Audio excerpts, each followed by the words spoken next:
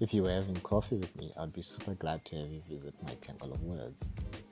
I had taken a small vacation in celebration of my ninth anniversary.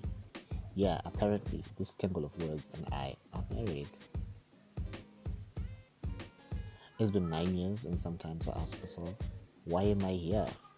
And part of the answer still remains the same: my immortality. There's an inside joke from people acquainted with my blog on how I have a blog post about almost anything one could ask me. And if it's not there, I'm likely to write about it.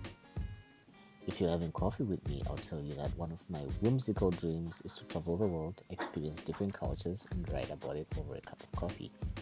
Even though the furthest I've traveled away from the place I was born is within an 800-kilometer radius, I consider myself a digital nomad, being at home anywhere as long as I can access the internet. I also toy with the fanciful idea of being a stay-at-home husband. When I initially posted the tweets about being a stay-at-home husband, I had a romanticized idea about a quiet place and kids. Now I have a newfound respect for authors who are parents. Over the past fortnight, I've had lots of practice as a stay-at-home uncle. My nephew and niece are around for the holidays. Riddle me this: what's barely aged and has monster energy for the days? I bet your answer wouldn't be this scary looking pre-workout energy drink. I was fairly confident no business would have a business that would involve turning their clients into a literal skull and bones, so it shouldn't be lethal, right? Drinking this stuff is equivalent to taking 4 cups of coffee infused with high octane fuel. You feel like you can do everything, everywhere, forever. Keeping a constant eye on little bundles of energy is quite exhausting. Take your eyes off them and boom, they're up to some crazy stunts doing exactly why they shouldn't be doing that can get you arrested for gross negligence. Thank whoever invented Teletubbies. Bless Tinky Winky, Lala, Paw, and Tipsy. Of all the places in the house, how can a child's favorite place be the bathroom full of buckets with icy cold, crystal clear water and a potential drowning hazard? 5 seconds in the bathroom and the kids are all drenched like a baptism, maybe an exorcism, judging from the squirrels. One fears what can happen if they're in there any second longer.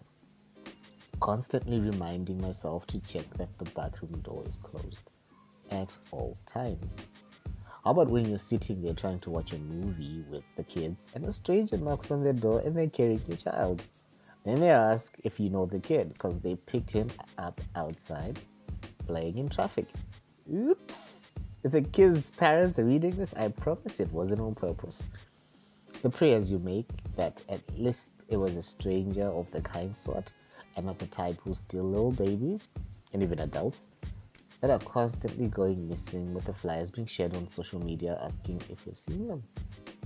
Home probably feels like a prison now for the little ones. And guess when you start to feel a little bad for keeping them cooped up? You find they're busy learning Prison Break and the Great Escape is planned. Gotta keep the gate chained up.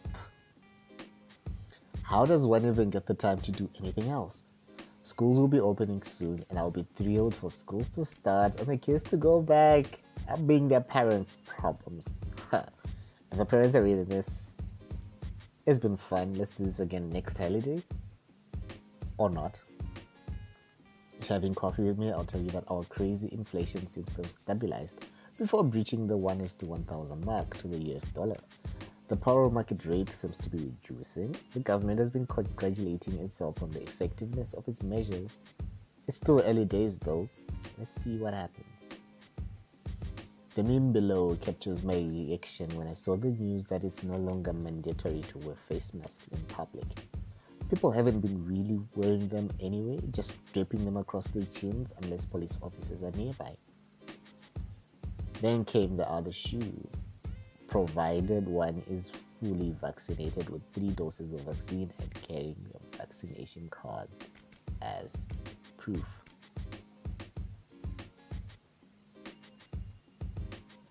So I take it police will be checking on people without masks and asking to see their vaccination cards. Sounds like a lot of unnecessary work. Can't we just do away with the charade already?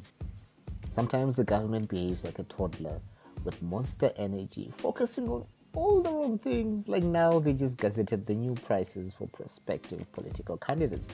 A presidential candidate, 20,000 US dollars. Parliamentary candidate, 1,000 United States dollars. Councillors, 100 USD each. They say it's to discourage unserious candidates and reduce unnecessary political aspirants.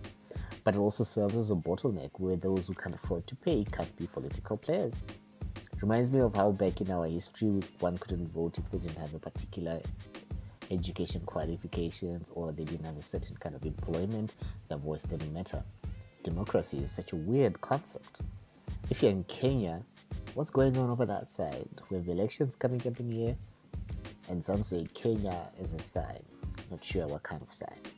What's been going on in your neck of the woods? The kids have been a little too quiet. I need to go find out what they've been up to.